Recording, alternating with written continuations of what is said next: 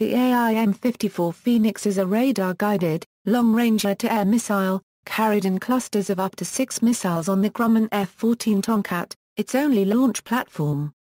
A Phoenix was the United States' only long-range air-to-air missile.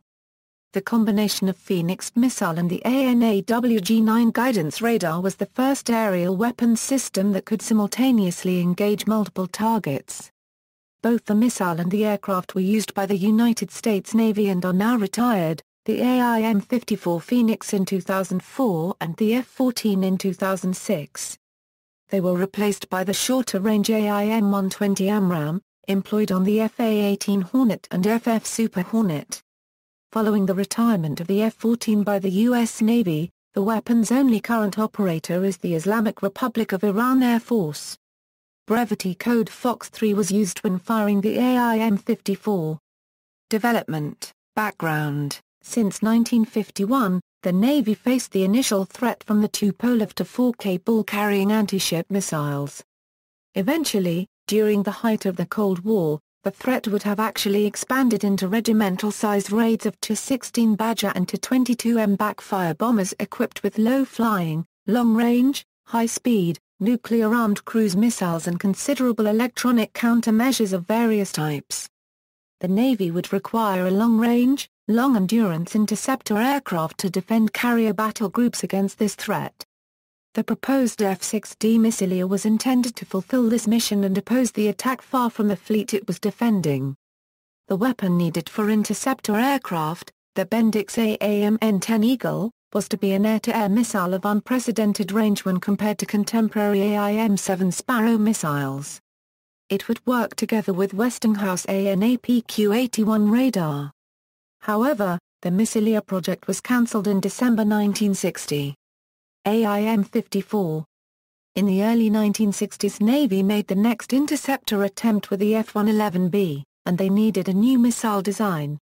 At the same time, the USAF cancelled the projects for their land-based high-speed interceptor aircraft, the North American XF-108 Rapier and the Lockheed YF-12, and left the capable AIM-47 Falcon missile at a quite advanced stage of development, but with no effective launch platform. The AIM-54 Phoenix, developed for the F-111B Fleet Air Defense Fighter, had an airframe with 4 cruciform fins that was a scaled-up version of the AIM-47. One characteristic of the Missileer ancestry was that the radar sent it mid-course corrections, which allowed the fire control system to loft the missile up over the target into thinner air where it had better range. The F-111B was cancelled in 1968. Its weapons system, the AIM-54 working with the AWG-9 radar, migrated to the new U.S. Navy fighter project, the VFX, which would later become the F-14 Tomcat. In 1977, development of a significantly improved Phoenix version, the AIM-54C, was developed to better counter projected threats from tactical anti-naval aircraft and cruise missiles, and its final upgrade included a reprogrammable memory capability to keep pace with emerging ECM usage. In comparison to other weapons systems, the AIM-54/AWG-9 combination was the first to have multiple track capability and launch. The large 1000 lb missile is equipped with a conventional warhead. The AWG-9 radar system carried by the F-111B and F-14 Tomcat was one of largest and most powerful ever fitted to a fighter. On the F-14, 4 missiles can be carried under the fuselage tunnel attached to special aerodynamic pallets, plus 2 under-glove stations. A full load of 6 Phoenix missiles and the unique launch rails weigh in at over 8,000 lb, about twice the weight of Sparrows, so it was more common to carry a mixed load of 4 Phoenix, 2 Sparrow and 2 Sidewinder missiles. Before the introduction of the Phoenix missile, most other U.S. aircraft relied on the smaller, less expensive AIM-7 Sparrow.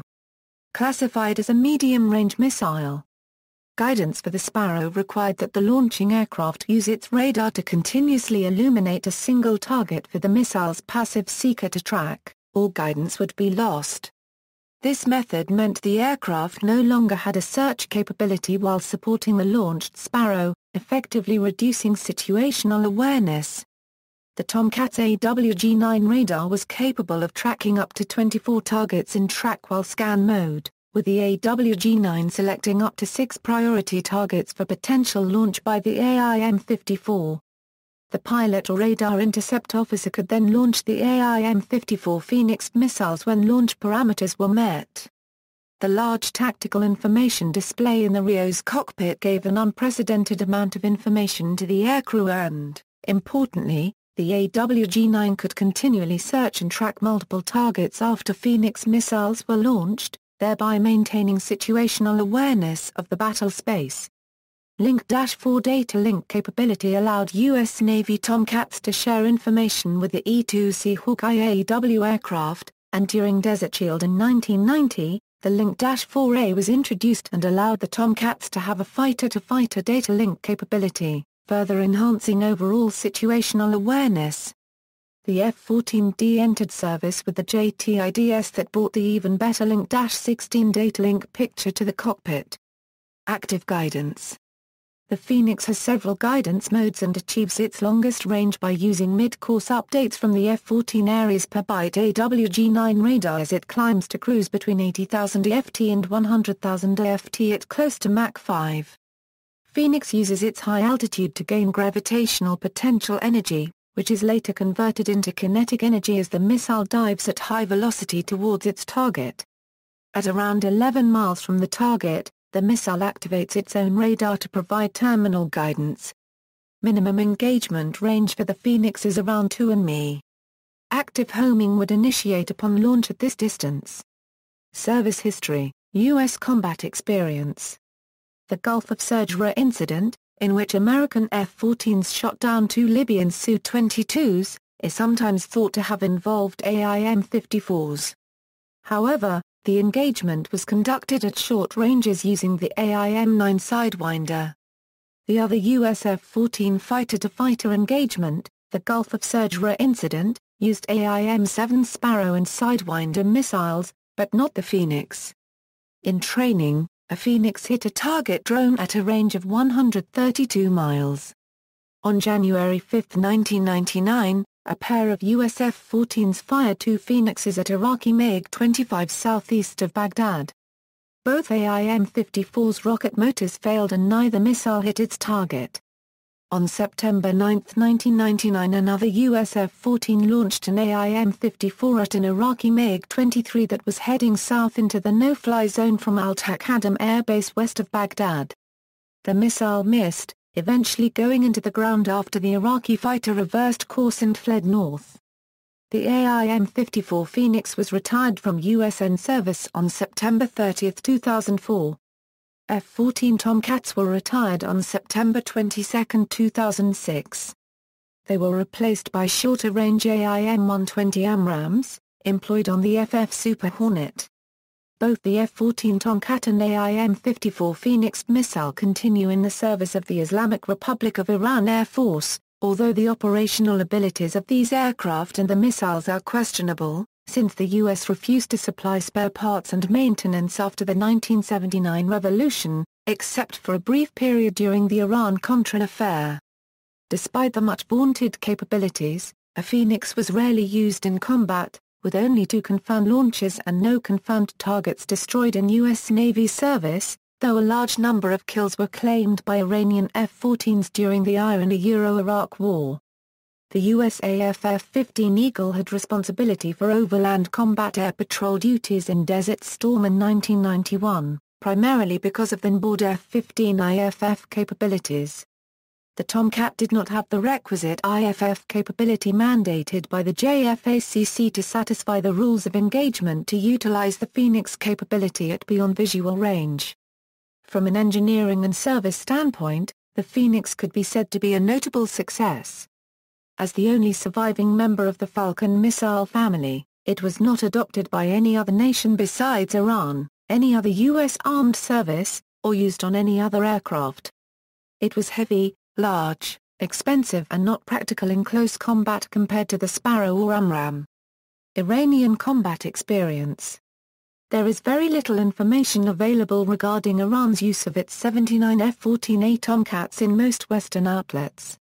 the exception being a book released by Osprey Publishing titled Iranian F-14 Tomcats in Combat by Tom Cooper and Farzad Bishop. Most of the research contained in the book was based on pilot interviews. Reports vary on the use of the 285 missiles supplied to Iran during the Iran-Iraq War, 1980-88. Some claim that it is unlikely that the Phoenix was used operationally. First, as difficult as the missile and fire control systems were to operate, Iran had hired many American technicians. Upon leaving, they took most of the knowledge about how to operate and maintain these complex weapon systems with them. Also, without a steady supply of engineering support from Hughes Aircraft Missile Systems Group and corresponding spares and upgrades, even a technically competent operator would have extreme difficulty fielding operational weapons. Others claim that the primary use of the F-14 was as an airborne early warning aircraft, guarded by other fighters. Supporters of these claims point to the fact that, in the 1991 Gulf War, Iraqi fighter pilots consistently turned and fled as soon as American F-14 pilots turned on their fighters' very distinctive AN/AWG-9 radars, which suggests that Iraqi pilots had learned to avoid the F-14. According to Cooper, the Islamic Republic of Iran Air Force was able to keep its F-14 fighters and AIM-54 missiles in regular use during the entire Iran-Iraq War, though periodic lack of spares grounded at times large parts of the fleet. At worst, during late 1987, the stock of AIM-54 missiles was at its lowest, with less than 50 operational missiles available. The missiles needed fresh thermal batteries that could only be purchased from the U.S. Iran found a clandestine buyer that supplied it with batteries though those did cost up to $10,000 each. Iran did receive spares and parts for both the F-14s and AIM-54s from various sources during the Iran-Iraq War, and has received more spares after the conflict. Iran started a heavy industrial program to build spares for the planes and missiles, and although there are claims that it no longer relies on outside sources to keep its F-14s and AIM-54s operational, there is evidence that Iran continues to procure parts clandestinely. Iran claims to be working on building an equivalent missile. Variants: AIM-54A, original model that became operational with the U.S. Navy in about 1974, and it was also exported to Iran in modest numbers before the Iran hostage crisis beginning in 1979. AIM-54B, also known as the dry missile. A version with simplified construction and no coolant conditioning. Did not enter series production. Developmental work started in January 1972. 7 AIM-54B missiles were created for testing, 6 of them by modifying pilot production IVE pip rounds. After 2 successful test firings, the dry missile effort was cancelled for being not cost-effective. AIM-54C, lone improved model was ever produced. It used digital electronics in the place of the analog electronics of the AIM-54A. This model had better abilities to shoot down low and high-altitude anti-ship missiles. This model took over from the AIM-54A beginning in 1986. AIM-54 ECCM sealed round, more capabilities and electronic countermeasures. It did not require coolant conditioning during flights on board F-14s and not fired. Deployed beginning in 1988. Because the AIM-54 ECCM sealed received no coolant, F-14s carrying this version of the missile could not exceed a specified airspeed. There were also test, evaluation, ground training, and captive air training versions of the missile. Designated ATM-54, AEM-54, DATM-54A, and CATM-54. The flight versions had A and C versions.